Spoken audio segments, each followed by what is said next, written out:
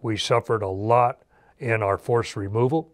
We lost a lot of our traditional knowledge, and we even lost our large tribal community in our original homeland and split up and fleeing colonialism, warfare, racism, to the point where now today we have 5 separate federally recognized Delaware communities, 2 in Oklahoma, 1 in Wisconsin, and 2 in southern Ontario, Canada.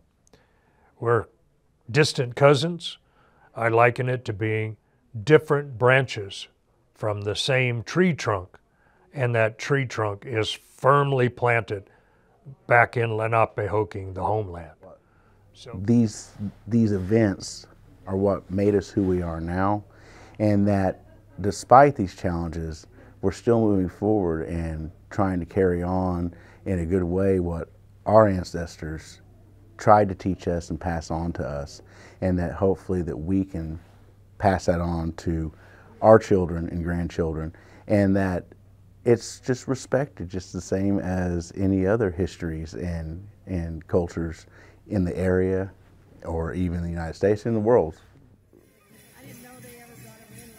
We definitely have a great record of where we've been, but what we try and focus on is where we're going now.